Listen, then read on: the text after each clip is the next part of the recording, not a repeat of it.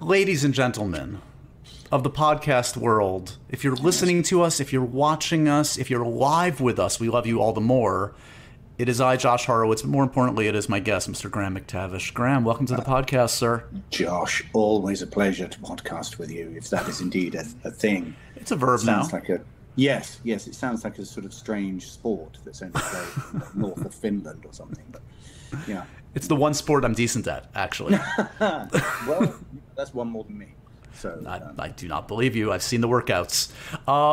It's good to see you, my friend. Thank you for taking the time to do this. I'm so thrilled that we have this live audience watching along with us. If you're live, we love you all the more. If you're watching this in 12 years, we still love you after the apocalypse. We hope you're enjoying this as a nice, distraction. The end of the world moment when you're looking at this.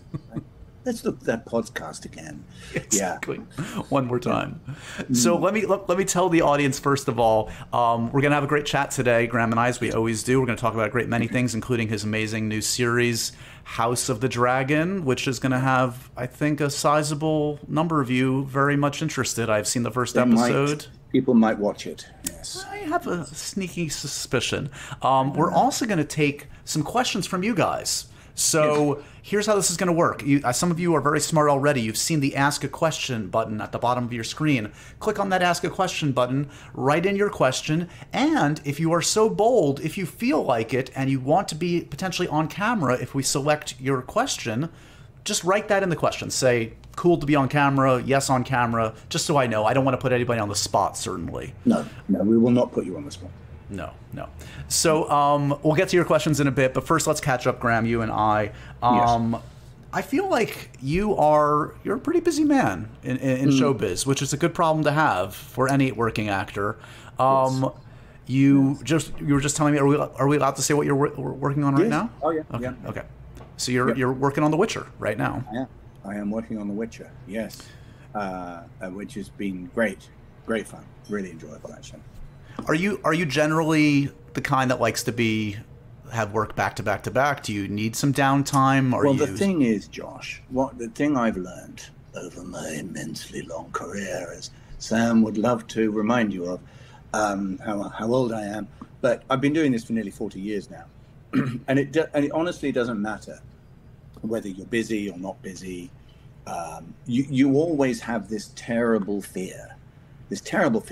I mean, I think it was Paul Newman, actually, who said that he always imagined that somebody was going to come up to him and tap him on the shoulder and say, "Oh, I'm terribly sorry, there's been a mistake. You're terrible. Right.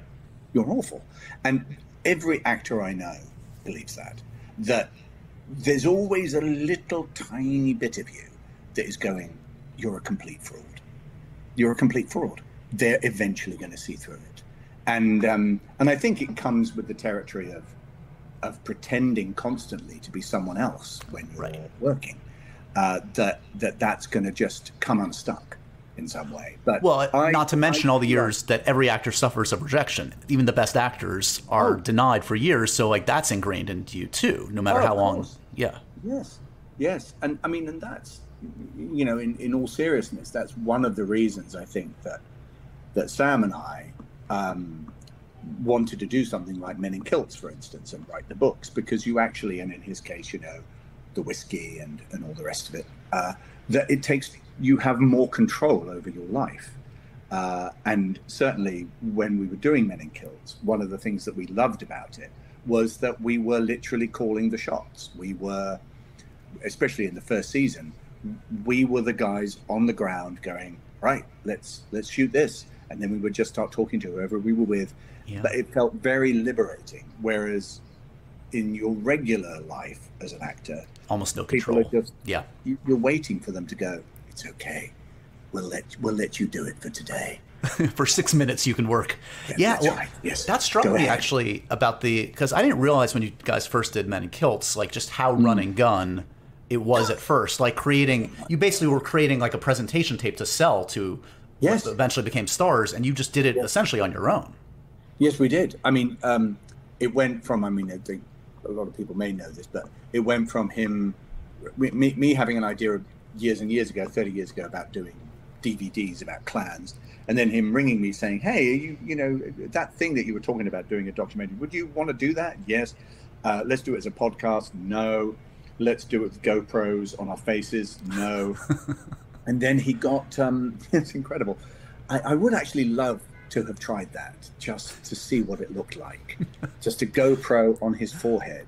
Right. You can't cover the moneymaker, though, Graham, for either of you. You can't block any part of your face. What are you thinking? But he and then Sam said, look, let's just crew it up and get some of the guys we know from Outlander. Right. And we literally became this weird little dysfunctional group on the road, charging from one place to another.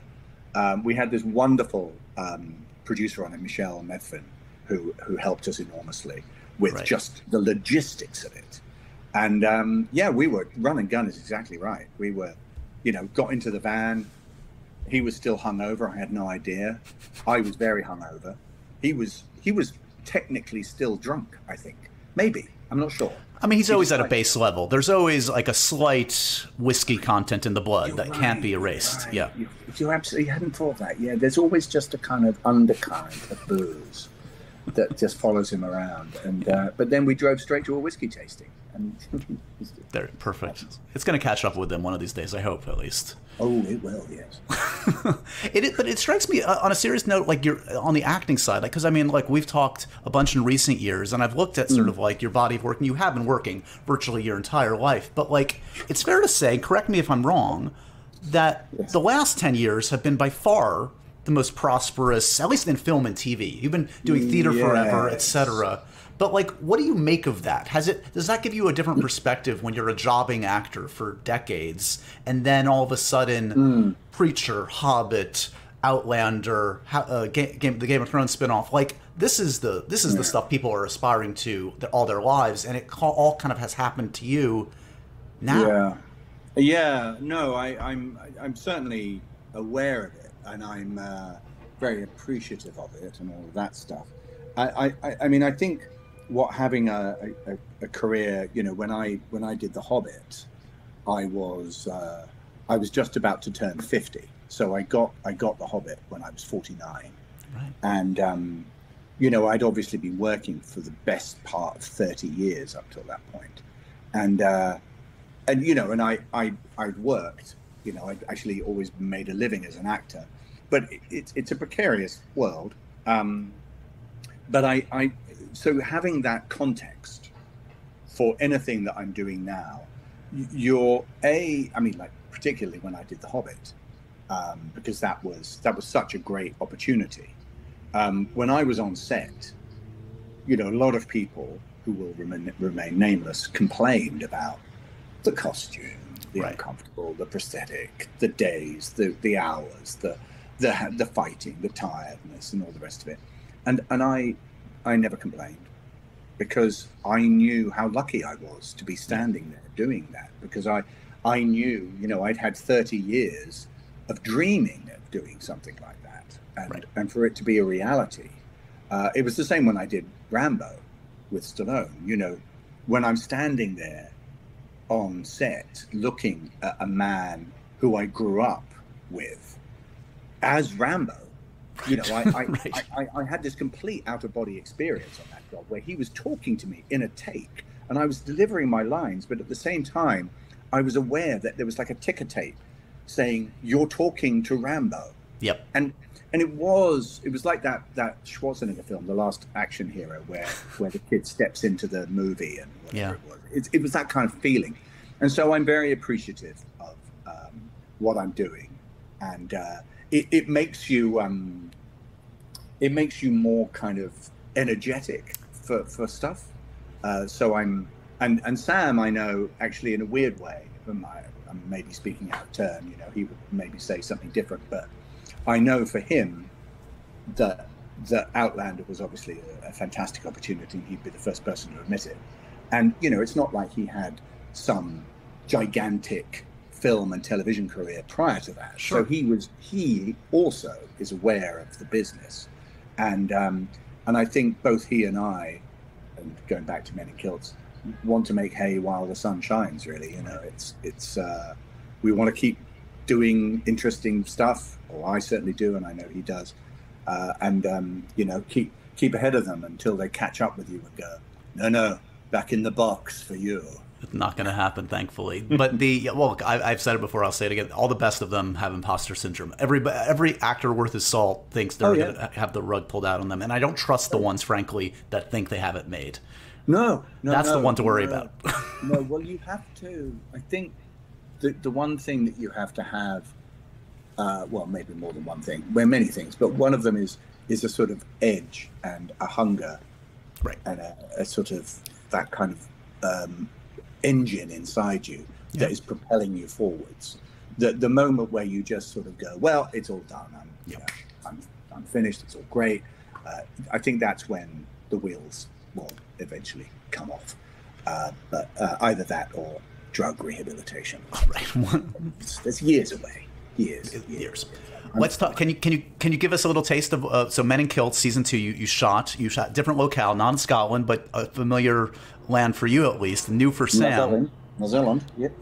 That's right. So I don't think we have a release date yet, but I'm hoping relatively soon we'll get some news. I know. Well, they always keep these things very close to their chest. I mean, I have no idea when The Witch was going to come out. We didn't know when House of the Dragon was going to come out until. And that's only because I know the showrunner. Right. I think I found out in like May, something like that, April. Right. And the same with The Witcher, and with Men in Kilts the same. So I don't know. I would be guessing that it would come out before the next season of Outlander. That would make sense. Yes. One drafting off the other. Exactly. So is there more aggravation on one side or the other this time? What can we look forward to in terms of just Kilts? Yeah. Oh, yeah. I mean, we don't like to see you happy. We want to see you drive each other insane on the brink of madness. Yeah. Yes. At the edge of the abyss. Exactly. Just that one step away. Staring into the abyss. And the abyss happens to be called Sam Heughan. And, those beautiful eyes. Yeah. Yeah. He just insisted on making me more scared. He lives for it. I think he lives, honestly, Graham, and I feel privileged to say this. I feel like he lives to torment you and I. I mean, you are closer with him than I, but I feel like I'm in that nice little there's something fucked up in him. There's something wrong with him. He likes to make his friends feel pain. I'm not giving anything away particularly, but we do talk at one point during Men in Kilts. I say, with the whole competitiveness. Yeah. I said to him, hey, I mean, have you always been like this? And sort of this ridiculous, excessive, competitive side to him. Right. I said, have you always been like that? And he said, no, not at all. No. I said, so you're not like this with other people? He said, no, it's really only you. It's just you. And I quote, I don't only want to beat you, I want to smash you. Is that the word of a kind person? It's an unwell man. It's an unwell man. It was an epiphany for me. I realized that I was in a camper van with a lunatic, and he was driving, and my life was literally in his hands. And I'm petrified because when last I saw him, I surprised him in London. I don't know if you saw this, but so at the Outlander premiere, we engineered this whole thing where we told him I couldn't make it, and then I surprised him in a hotel room with a camera crew, and we had it all on tape and made him, we saw it all. It was beautiful. It was a beautiful thing. I'll share the video with you. Would have been superb. And he has promised vengeance, and everything you say, John, I'm really petrified. I know somewhere right now he's scheming. Oh, he won't let that go. No. Oh, no. I mean, it was the same with, essentially, one of the great motivators for making the second season of Men in Kilts was that he still hated me for losing at golf and rugby. I mean, well, the list, it's huge. And the rest of it. Where to begin? I mean, he lost. Right. Spectacular. Constantly. And then he was forced naked into the North Atlantic. And I think that has just haunted him, really. And right. I've always imagined that while he was on set filming Outlander, he'd just be in the corner, writing lists of things that he wanted to do to torment me. And he worked through quite a few of them in this second season, for sure. Okay.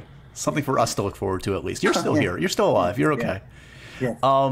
I want to let's talk a little bit about the new series, which there's obviously a ton of curiosity about. House of the Dragon. This is a prequel series to Game of Thrones, a little show that had a bit of a following. I got a chance to see the first episode. I don't think I can say much, but I think people will not be disappointed. It certainly feels Game of Thronesy, but also introduces this amazing ensemble of actors. I mean, Paddy Considine, Rhys Ifans, Olivia Cook's not even in the first episode. There's a great ensemble here. I know. Talk to me a little bit about. Look, I mean, when you sign on to something like this, like, is the job different when you're in a quote unquote fantasy world? Is like the job to like ground it in a way, because I think that's what Game of Thrones did very well, and I think this show does too, which is like, yeah, they're dragons, but it has a palpable, I don't know. It's really about family and betrayal and all of that. It's a very good, it's a very good point. And I think it's a danger that genre could fall into, that it all just becomes terribly kind of, we are in a fantasy world and everybody talks like this. Right. They're people who are experiencing their lives, admittedly fictional lives, but they just happen to be surrounded by extraordinary things. I mean, you know, if you set it during the Second World War, you would be surrounded by extraordinary things as well, just a different kind of stuff. But yeah, you do have to ground it. I mean, to some extent, when you're walking into the throne room on House of the Dragon, and there's the Iron Throne at the end of a stage that, it was the entire sound stage was that set. So it was enormous. And I had to enter with Millie, who plays Rhaenyra, young Rhaenyra. Right. And we both just thought, oh my God, you barely need to act. I mean, you're in this incredible costume, which is somewhat heavy, not too heavy. You've got a giant sword. You're surrounded by enormous statues. There's the Iron Throne at the end. It's all lit with flames. I mean, you're like, yeah, it's fantastic. You just, and if you can access that part of yourself, which I think actors love to do, which is really their childish side. Yes. It's just a playground, really, and you get, well, you have a script, but you get to just play around and be having fun with each other in that extraordinary setting. And it's true of all of those fantasy worlds. Same with The Witcher. Sure. I think one thing I would say about fantasy, possibly more than anything else, and I would include Outlander in this actually, because there is a big kind of fantasy element in Outlander, is that you have a lot of laughs on set. It actually seems to encourage even more childish behavior. Is that because of just like the costumes and the absurdity of some situations? Like, oh yeah, we're all staring at a dragon. This is insane. Come on. Well, yeah, I mean, you know, like on House of the Dragon, I remember there was a scene where we encounter one of the dragons and it flies over our head. I mean, it's not giving anything away. We're there. Wait, there are dragons in House of the Dragon, Graham? You're about to be fired. I know. There's more than one. And there's literally, it was a laser dot. Right. Flying over our heads. And the director, who I'd actually worked with many, many years before, called Greg Yatanis, we did a TV series called Empire together. And he said, okay, you know, the dragon's coming. And it's so you need to, you're scared. You need to react. And you're like, right, okay. So it's really big. Okay, it's huge. Yes. And it's flying right over your head. Okay. So on action, there was a varying degree as to how people reacted. Some people really went for it. Right. But there's always, especially if you're in a group, you don't want to be the one that completely embarrasses themselves. You all have to be at the same level. Yeah. You're weeping, you know, the sight of the dragon. So I remember my first take, it was more of a head bob. It was more of a kind of like, oh, there's a dragon. Oh, there it is. You know, oh, it's going over there. Some people were like, oh, God! Throwing themselves to the ground. And I thought, too much. That's going too far. Right. And so there were all different levels of reaction. And Greg, and I thought I'd done a fantastic job. And Greg came up and said, Graham, you really need to react. And I went, well, I was reacting, Greg. He said, no, this is terrifying. This is a dragon, and you're seeing it flying over your head. And I go, yeah, well, but I just don't feel I would be that scared. And it's not his first dragon. You've seen others. No, exactly. I'm Lord Commander of the King's Guard. I've seen many dragons. Yeah. But he insisted that I reacted more severely to the sight of the dragon. But that's the kind of thing that you have a huge laugh doing that stuff. Reese Fans particularly was very, he won't mind me saying this, it was very difficult getting through a scene with Reese. He was constantly trying to make you laugh, deliberately mangling the lines, calling people by absurd names, even more absurd than their actual names in the show. Right. He would anything to make you laugh. So, and we did. So. Well, let's practice reacting to a dragon. I want to see if I can do it. Okay, so what level? Give me 1 to 10. What level of reaction should we have as we watch this dragon pass over us right now? You or both of us? We're both of us. We're both going to see the same dragon pass through our screens. Okay, so I think, okay, we're not complete cowards. Okay, but that's a stretch for me, but I'll try it. No. Well, this is this is in the context of the moment. Okay. Obviously, in real life, you're a complete coward. Yeah.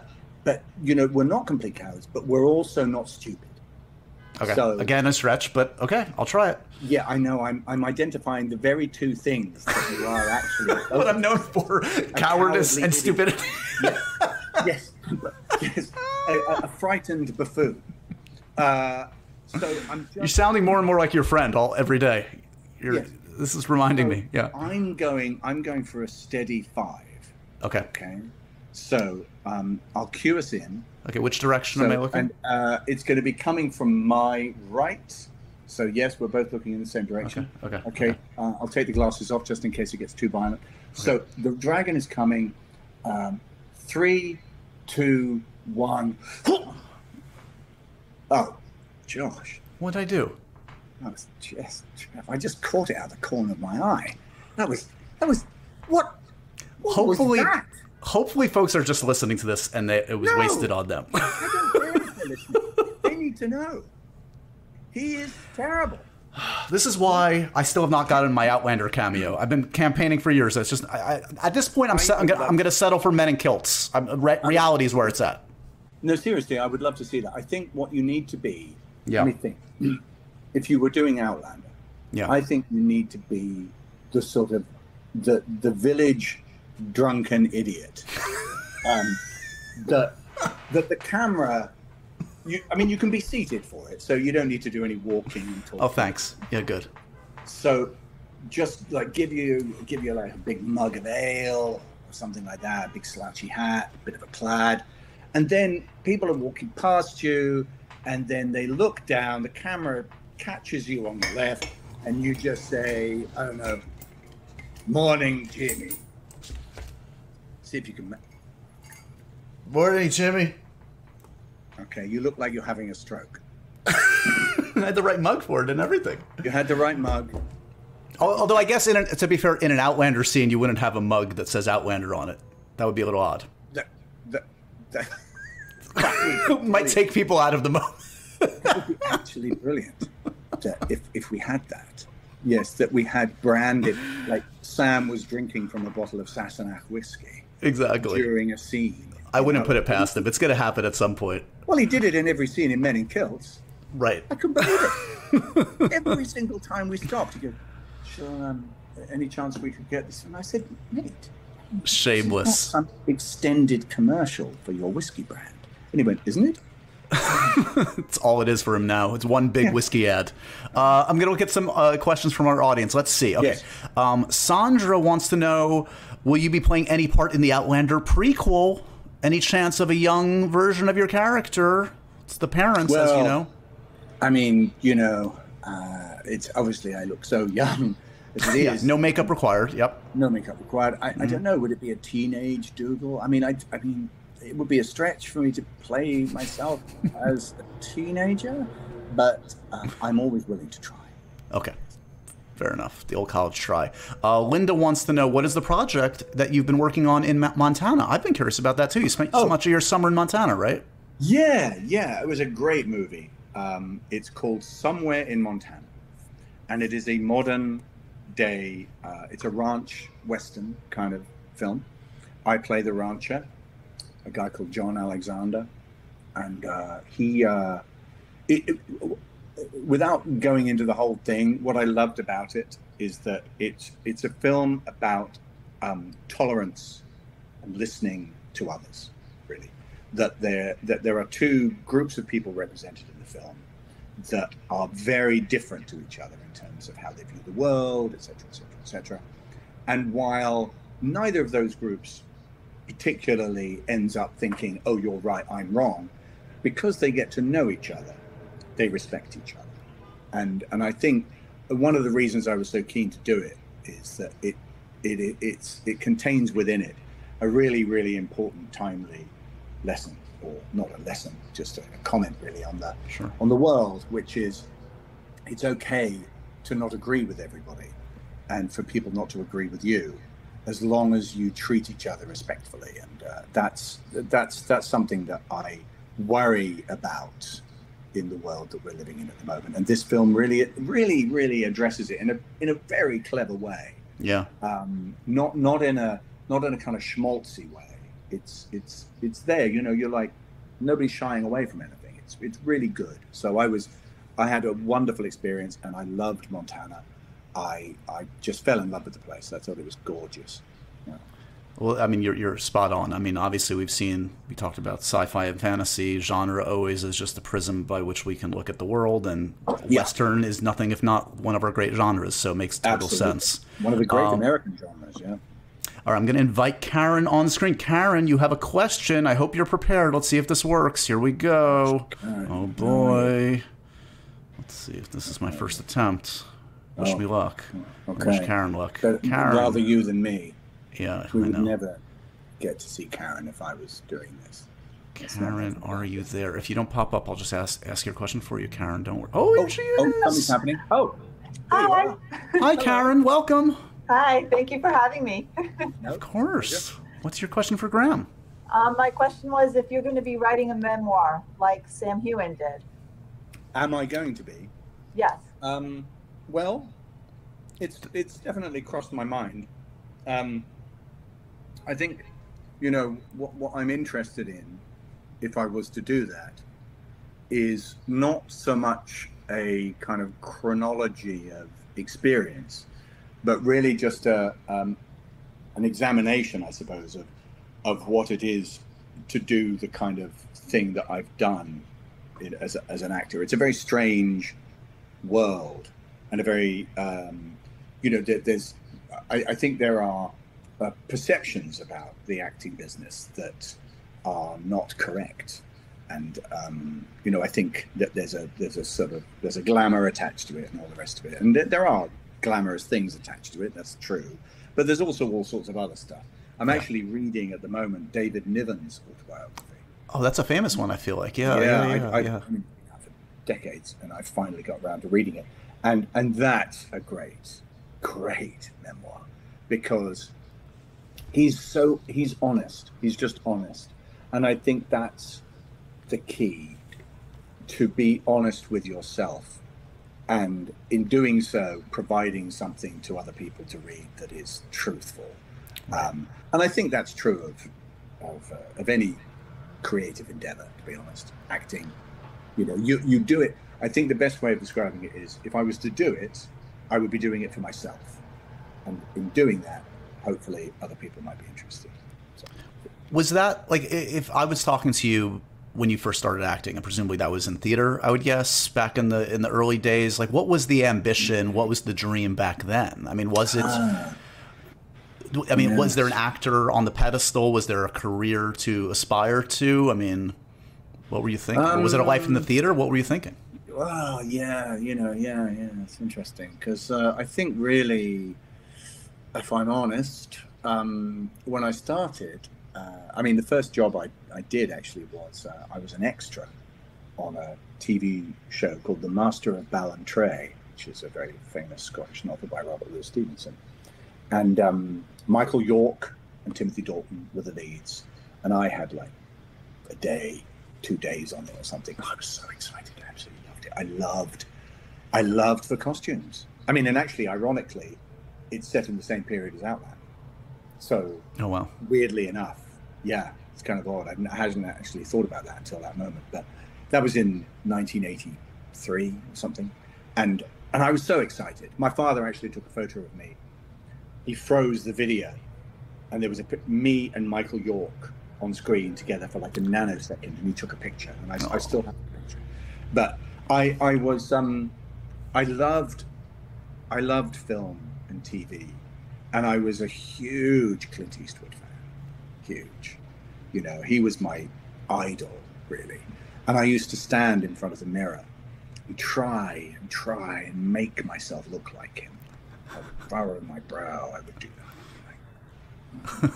And, you know, when I was 12. And it was pathetic. But so really, if I'm honest, in answer to your question, very long-winded way of saying it, my ambition always lay more in film and television than in theatre. Don't get me wrong, I love theatre, and I've loved doing theatre, and I've been really lucky in the work that I've been able to do, especially in Scotland. I got to be in all sorts of shows that I wouldn't have been able to be in. And I just loved working. I loved the process. I loved the collaboration. Yeah. That's what I really enjoyed. I was never particularly motivated by all those sort of slightly more venal things like, you know, fame and money and, you know, glory, awards or anything like that. I mean, everybody fantasizes about going and getting an Oscar, but, you know, to be honest with you, I don't anymore. I don't think about that stuff. I just want to do interesting work, and that's what's always motivated me. And it just so happens that for the last 16 years, which is the last time I was on stage, it's all been on film and television. But it's been, you know, it's great. You know, you get to. I've been a Roman, I've been a Highlander, I've been a dwarf, you know, and those are the things. To go back to that whole childhood thing. Yeah, that's what you all dream of when you're children, being a cowboy, you know. And so all of those moments were very meaningful to me as sort of fulfillment of dreams, I suppose. Yeah. And that's, I think, as long as you stay a dreamer as an actor, I think you won't go far wrong. Do you have I've been asking folks on the podcast the last couple of years about comfort movies. Just off the top of your head, is there a movie that you would deem a comfort movie for you? It could be an Eastwood movie or anything that you've returned to that you find centers you, calms you, brings you back to childhood, whatever comfort means to you. Something that jumps out? Yeah, well, there's a few for different reasons, I suppose. The Princess Bride is I love The Princess Bride. If I met Carrie Elwes or Mandy Patinkin, and actually I did meet oh my god, I'm going to forget her name now. What, Robin Wright Penn? Yes, Robin Wright. Yes, yeah. I met her when and it was a very strange moment actually. I was doing The Finest Hours, and her then partner Ben Foster was in The Finest Hours. Yes, and we were all in a house in Chatham, in Massachusetts, and I was in the bedroom upstairs. Everyone was downstairs chatting, and I just wanted to be alone. And I was reading Carrie Elwes's memoir. Yeah, The Princess Bride memoir. Yeah, The Princess Bride. Yeah, right? Yeah. I was reading that great book, reading away, you know, reading about Robin and blah blah blah. Shut the book. Thought, oh, I'll go down and say hi. And there was Robin Wright sitting in the living room, and I was like, and I was so, I couldn't tell her. I couldn't. You're like hiding the book. You're like, never mind. I'm reading about you. I couldn't, but I just thought, life is strange. But so The Princess Bride, definitely. Yeah. I've watched that many times. Mouse Hunt. Have you seen Mouse Hunt? Wait, Mouse Hunt, the Gore Verbinski movie? The with Nathan Lane. Yeah. And Lee. Yeah. Lee, what's his name? I know exactly what you mean. Christopher Walken. I love that film so much. Random but amazing. I love it, Graham. I've watched it with kids. I've watched it. I probably watched that at least 6 times. It's such a lovely movie. And for any of you who haven't watched it, do watch it. and I won't spoil anything about it. It's just a delight. So that, and then completely the other way, Zulu. Oh, wait, Michael Caine? Is that... That's Michael Caine's first film. Yes. Produced and starring Stanley Baker. Baker. Written and directed by Cy Enfield. All shot in South Africa with the Zulu nation involved. The grandson of King Chetaweo, who was the person at Rorke's Drift. I mean, I'm huge into history and all of those. Yeah, that's all. Incredible. Checks all the boxes. Yep. It's an incredible episode in history. And I love that film. I've watched that probably a dozen times. Oh, wow. And it doesn't matter. The music, the performances, the Technicolor big screen. Oh, it's fantastic. I love it. Yeah, those are great. Michael Caine has a good memoir or two, as I recall as well. Indeed. Oh, right. Kay has a question here. What will be your next mega franchise? Well, they're greedy. They want more. We got Hobbit. We got Outlander. We got Witcher, House of Dragon, Castlevania. What's the ultimate for you? Yeah, let's think. So Graham. Yeah, exactly. We haven't done. I mean, in the voiceover world, you've covered some like Star Wars and Marvel, but like live action wise, you haven't. That's true. Yes, that's true. My eldest daughter is obsessed with the idea of me being in a Marvel project. Obsessed. She I mean, barely a week goes by where she's saying, have you got into a Marvel project yet? I'm like, no, I'm busy, but one day, you never know. So yeah, that would be amazing. I obviously grew up like everybody else with that world. And the whole Spider-Man franchise. I mean, I was a huge Spider-Man fan when I was a kid, those kind of comics. Star Wars as well. Yes, I was a huge Star Wars fan. Those TV series spin-offs, I think, have been really, really amazing. So I'd, that kind of world. Or indeed, this is what I think as well, a world or a story that hasn't been written yet.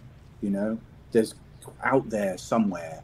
At this moment, there is somebody writing something that is just going to blow everybody away.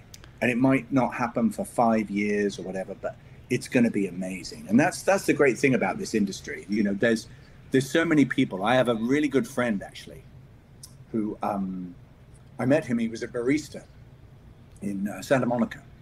And he used to serve me coffee, and we got talking a lot, and we became friends. And he is now writing for a Marvel movie. He was an aspiring writer, and he is now writing it. And I love that. I love that, there he is working hard and everything like that. And then that dream, that world came true for him. And so there are people as we speak that are either about to write something or in the middle of writing something that's going to be truly incredible. Amazing. Do you still have to audition at this point, Graham? Does the body of work speak for itself? Are you willing? Are you like game, or is it kind of like look at my 123 IMDb credits? No, I honestly, I mean, if they want me to nowadays it seems to be just self tapes. That's what we do. I don't, I haven't met another human for these sort of things for a very long time. Yeah. Sometimes they are offers. Which is obviously very, very nice, and sometimes not. But I've always loved, and it's a sort of arrogance, I suppose, but it's also what motivated me when I first went to America, was that I always wanted the opportunity, just the chance to show people what I could do. Yeah, that's all I wanted. Just put me in the room, let me try. If you don't like it, that's fine, but just let me try. And so I've always carried that with me, that if I'm given the chance, then it becomes out of my hands. Right. But I've always wanted to have the chance. So I'm not fussy about, if somebody says, well, we really want we want to meet Graham, or we want to sell him to self-tape. I'm not going to go, oh, no, I don't do that. I absolutely, I don't mind at all. I'm curious because, look, we've talked about like these major kind of franchises with these built-in kind of audiences, and you've been in some of the biggest, literally, that exist.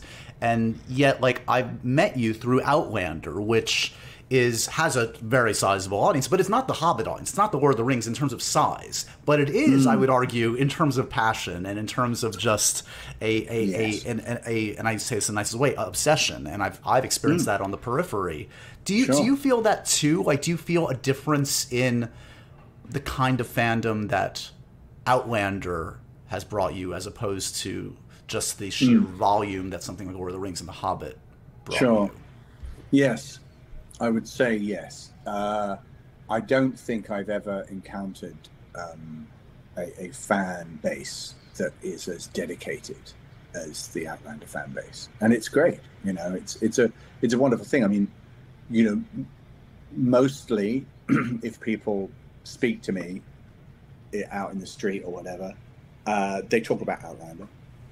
Sometimes they'll really surprise you and talk to you about something completely like, I remember you in Stones like Red Dwarf, and I'll go, oh yeah, I mean that was 24 years ago, and so it varies. But Outlander fans are they are incredibly loyal and supportive, and that's, you know, I know Sam, myself, anybody actually, Duncan, Katrina, anybody involved in it is really, really appreciative of that, and don't take it lightly either, because, you know, you have to be creative yourself. You know, you have to have one half of your brain when you're doing, for instance, something like Outlander. When we were filming it, we had to make it our own. You know, I had to make Dougal the Dougal I wanted him to be, with collaboration with other people. But at the same time, you are aware that there is literally a group of millions of people who have a very strong idea who Dougal or Jamie or Claire is, and you have to be mindful of that. So it's a tricky line to walk, but I think that on the whole, the way that it's been handled by the writers and the producers and the cast and everything and the fans together, that we've all moved forward together with the show, which is really remarkable, actually. It's been fun, especially like, look, at first it was basically Sam and Katrina that I got to know, and then like as the years have gone on, they finally let me meet their friends. I feel like they were just like trying to keep me from everybody, and now I appreciate what a great ensemble this is, and how you all are just like such a great fun group and have just like senses of humor and the right attitude, and it's a joy to. Well, that was the thing when we did it. When we first did it, you know, partly because it was essentially Katrina's first job. Right. It wasn't Sam's first job, but it was his first major, real big role. Yeah. And we were all thrown in together, and that created immediately a very tight group. So all those Highlanders, Katrina, Lotta, you know, Gary, all of these guys together, we really bonded and were working with each other. So there was no kind of hierarchy at all, which always makes for a much better product. Are you already, look, we don't know when the next season of Men in Kilts is, but do you have the third location in mind? Do you think back to Scotland? Do you think another locale? Have you decided or still deciding, or what? If you have the opportunity, to do a third series, I mean, I think the logical place would be North America. I would really be keen. I know, and Sam, I know, is the same. I think we're both very keen on the idea of exploring the Canadian-American links there. You know, it's just about navigating through the country. I mean, when I was in Montana, I met a Native American gentleman called Donald McDonald, and he is descended from the McDonald's of Glencoe. There was a huge settlement in that area of Montana, the direct descendants of McKeon of Glencoe, the famous massacre. They came over and settled in that part of Montana. And there are so many wonderful stories to tell of the interaction and the relationships between Native American tribes and Klansmen, Highlanders coming over in the 18th and 19th centuries. I think there's so much to talk about with that. So that would be where I would want to Sold. Hey, it's more convenient for me to crash. It's perfect. Look, I think the bonus of this conversation today, look, the reason to do it was to catch up with you, and I always love chatting with you. You're always so generous with your time and are good-natured and good-humored, and I love it. But the bonus, honestly, is just infuriating Sam and how jealous he's going to be when he sees that we've been chatting for an hour today. So it's great, isn't it? That's what gets me up in the morning. It's a win-win. It's a total win-win. I mean, I woke up this morning and I thought, today's the day that I managed to just rub it in his face again. And I know it's petty. I know. You got to play on the level he's playing on. He's that. Yeah. We have to be that. He brought us to this point. And so we're down there in the mud with him. And yeah. Look at this, Sam. This is a love affair right here, and you can't touch it. Yeah, we're really happy without you, Sam. Ha ha ha. I'm actually just waiting, and that's one of the reasons I've turned my phone off, because I know that he would be just, shut up. Nobody cares. You're so bald. You're old. He's probably watching us right now. Congratulations, sir. Thanks for taking the time out. Enjoy the rest of your run on The Witcher. I can't wait to see that. And I know the audience is going to be thrilled with this one. House of the Dragon, it really lives up to the House pedigree. Of the Dragon, I don't want to tempt fate, but I truly believe that people will love this show. Yes. Has another one.